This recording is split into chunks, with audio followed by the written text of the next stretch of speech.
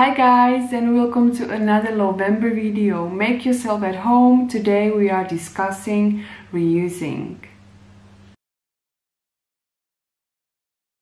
So for those who didn't hear about the pyramid of the 5 R's, I will explain quickly. If you missed the previous videos, I will put the link up somewhere here so you can check it out. And today, as I said, we are discussing reusing. Most of us make actually that mistake that we get rid of things, unnecessary things, but we purchase a new stuff, which is actually a big mistake. Yeah, because when we decide to actually buy something, we are already producing waste, and that is not the point of reducing your waste, right? So the best thing is obviously to reuse all the things that we already own and have in our households instead of throwing away and buying new stuff. For example, like old glasses, Tupperwares and stuff like that.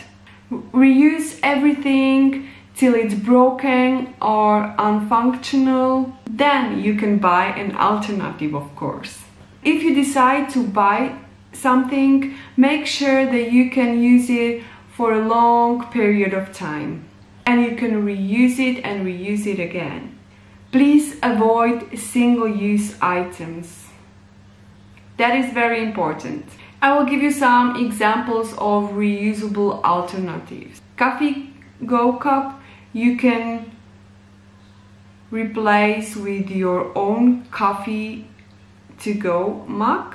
Instead of buying drinks or water, you can bring your own bottle with you and refill it.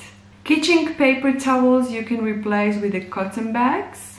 Instead of buying tea in tea bags, you can buy loose leaf tea. Instead of buying plastic razors, you can buy electric shavers, for example.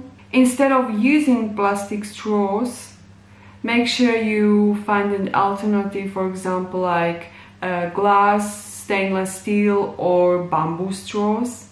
There are so many choices nowadays. And of course, refuse all the plastic bags and bring your own cotton bags or tote bag when you go shopping. So yeah, if you have any other tips, please make sure that you write a comment down below. I will be very happy.